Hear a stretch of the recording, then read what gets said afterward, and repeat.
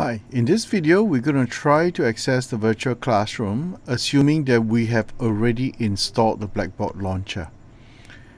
Go to sign in, go to your Sawi homepage and click on BcCollaborate, which is this button here. Once you click here, you will see all these purple buttons which are different classroom. Assuming I am in T01, I should click in to go in and join. Okay, it tells me it's not open yet. It will be open on 26th November, which is next Wednesday, starting from 1:30 to 4. Alright, your class is from 2 to 4, but the classroom will be open half an hour earlier. So in this case, you can't enter. Okay, I'm going to do some settings. I'm going to come back here again. Right, so the setting is done. Let me just try to see whether I can get in or not. I have just enabled T01, so assuming my class is in T01, here you go. That's it. So you will see this room. Okay, when you click on join room, it will download a little file called meeting.collab. Okay, collab standing the short form for collaboration.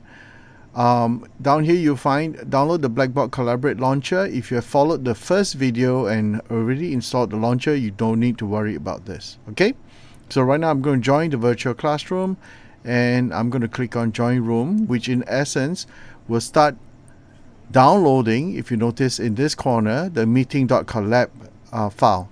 It's a very small file, so it should download immediately.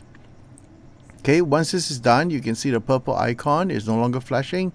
You can double click to launch this.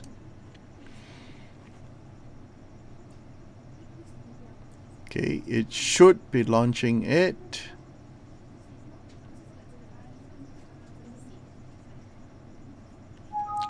There will be error messages. Just click OK to it because these are some false errors. Okay, you can minimize the mail window right now. You will see this window. It is launching. Just click OK to the error message. It's a Java issue. Okay, once that's done, it will launch the virtual classroom.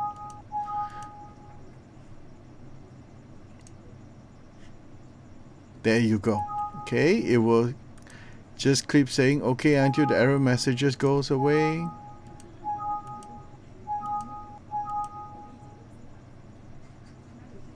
And it's connecting to the server in Seattle. Recording in progress. Okay, once you're in, so at this moment, since I'm the only student here, my name, which is the dummy student account, appears here. When all of you are in the room, all your names will be reflected.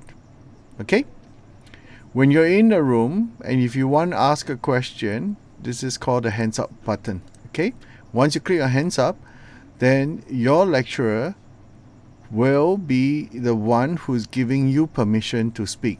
Okay, at this moment you can't talk or you can't have video because the talk and video is only limited to 6 persons.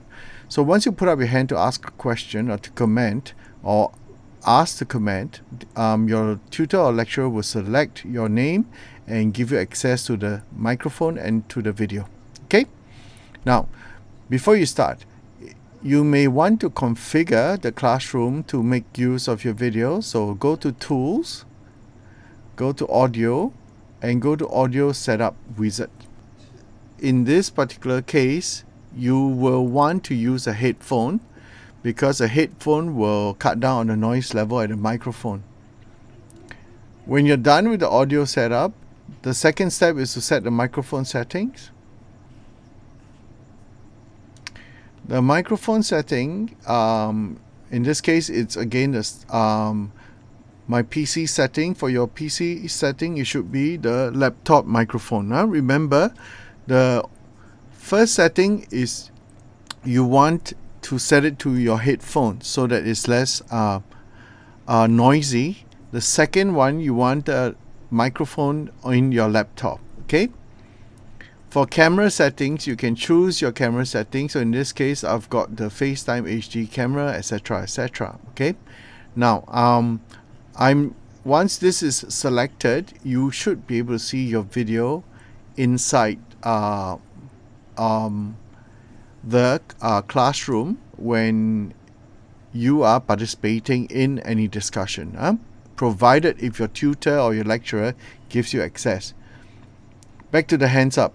When you're done with the question or your turn to speak, you can put your hands down. Okay? Alright? Well, that's it for now. I'll see you next week for the Collaborate session. Bye.